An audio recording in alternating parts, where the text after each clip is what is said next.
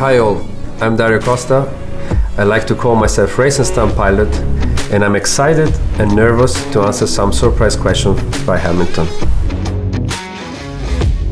So here we are. Let's start with the first one. I'm a bit nervous. Why did you become a pilot? When I was a little kid, my parents had to fly away from a war.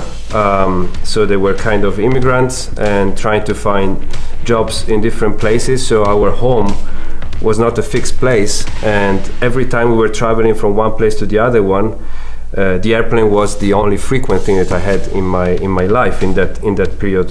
Yeah, and traveling with an airplane was the happiest moment of my childhood, and that feeling that was giving me was something I wanted to keep for longer than just a few moments, and that is the reason why I decided to become a pilot.